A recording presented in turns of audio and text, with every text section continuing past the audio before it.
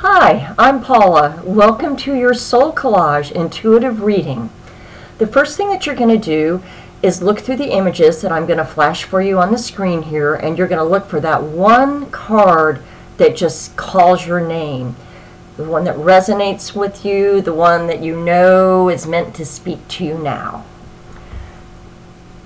Once you find the image that resonates with you, I want you to pause on it. And if you go too far, just go back and pause again. But once you have that card in front of you, I want you to take a few moments to really look at it.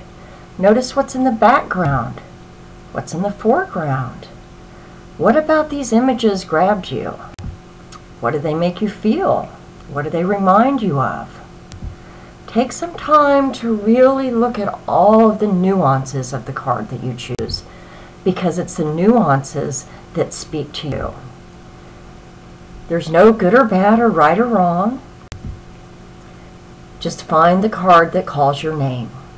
And if you haven't paused on a card yet, I want you to scroll back and go through them one more time and look for the one that's yours. Once you're done looking at it, you'll be ready to go on to the next part of the reading.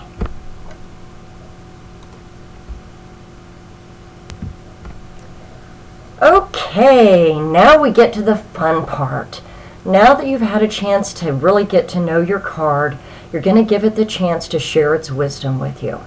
So in this part of the reading, it's not going to be your brain answering these prompts. It's going to be the card writing through you to tell you what it wants you to know. So get your pen and paper out and start with these prompts. The first one is, I am one who, and write whatever comes to your mind. It can be short or long, doesn't matter. The second prompt is, I want you to know, or I want to remind you.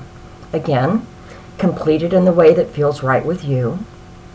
The third prompt is, my gift for you is, and the fourth prompt is, what I need from you now is. So take a few moments, answer these questions, and then you'll be ready to go on to the final step of the reading.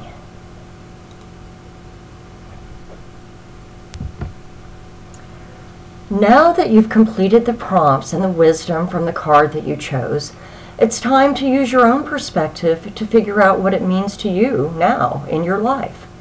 So continue journaling just for a few minutes about why the card is meaningful to you or how you can use the guidance that you received. This part of the process is kind of the meat, so don't shortchange yourself by skipping over it. The answers may come to you quickly today, they may continue to come over the next few days, and that's okay. But there is something in the choice that you made and the words that were given you that you're meant to learn something from. So take the time to do this. It's going to be great. And when you're done, congratulations! You've just completed your first SoulCollage intuitive reading. If you'd like to talk about it, give me a call. If you'd like to attend one of my SoulCollage workshops, you can find the dates on my website, whatsnextformylife.com. And if you'd like to learn more about SoulCollage in general, you can check out the creator, Sina B. Frost book, SoulCollage Evolving, or go to the website, SoulCollage.com. I hope you enjoyed the reading, and I hope you're interested in more SoulCollage.